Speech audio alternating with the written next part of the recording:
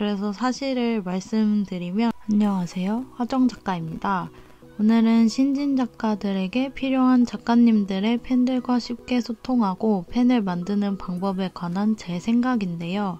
정말 개인적인 생각이니까 정답은 아닙니다. 제가 생각하는 그 방법은요, 바로 인스타그램 라이브 방송입니다.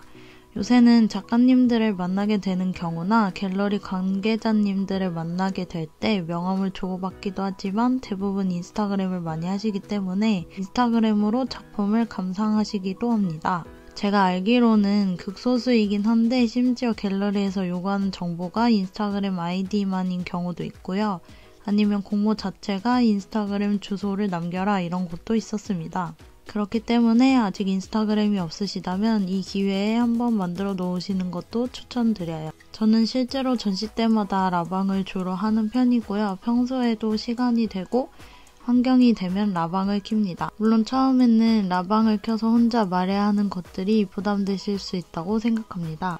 그런데 반대로 생각을 해보시면 작가님들의 작품에 대해 소통하고 싶으신 분들이 계실 수도 있는데 글로만 소통을 하는 것은 어느 정도 조금의 한계가 있다고 생각을 해요.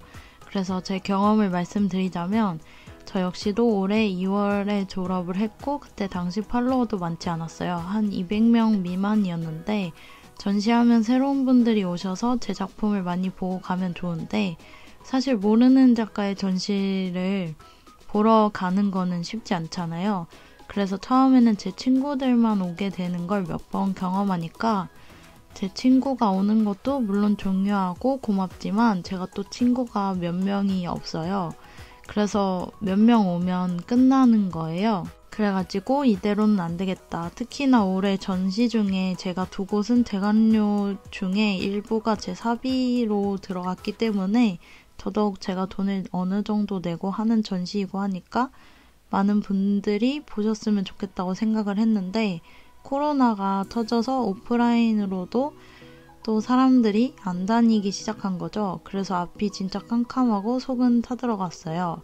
그러다가 이제 원래 작업할 때도 저는 화면을 안 보여주고 라이브 방송을 했었거든요.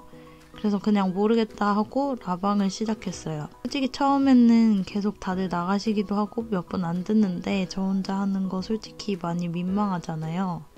저만 민망한가요? 근데 하다 보면 사람이 또 적응의 동물이어서 잘 하더라고요. 올해 초에는 그래도 하루에 4시간씩 키고 그랬는데 최근에는 점점 바빠지면서 라방을 많이 하지는 못했어요. 그래서 유튜브를 개설하게 된 데에도 이유가 있는 것 같아요.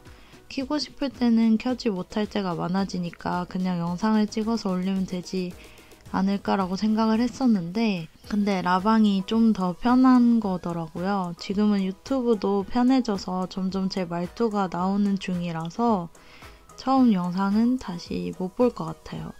제가 원래 의식의 흐름으로 말하는 게 좀 강한 편이라서 갑자기 자연스럽게 제 유튜브 얘기로 넘어왔는데 그래서 사실을 말씀드리면 라방으로 많이 제 전시를 보시기도 하고 라방을 보시고 제 전시를 찾아오시기도 하세요. 그리고 그 라방을 보시고 바로 오시지는 않더라도 제 그림을 좋아해 주시고 궁금해 주시고 라방을 하면 또 들어와 주시는 분도 계시거든요. 그래서 저는 작가님들의 팬들과 소통하고 팬분들을 만들 방법으로 인스타그램 라이브 방송을 추천해 드립니다. 인스타그램 라이브 방송을 하는 방법은요. 이렇게 인스타그램을 보면 방송을 하실 수 있는 부분이 있는데 이 부분을 선택을 하시고 라이브 방송이 켜지면 위에 누가 시청하고 있는지도 뜹니다. 라이브 방송 기본적으로 1시간 정도 할 수 있는 걸로 알고 있고요. 한번 처음이 어려우시겠지만 한번 천천히 소통을 해보시는 것도 좋다고 생각합니다. 오늘도 영상 끝까지 봐주셔서 감사드리고요. 이 영상이 도움이 되셨다면 좋아요와 댓글, 구독도 부탁드립니다. 감사합니다.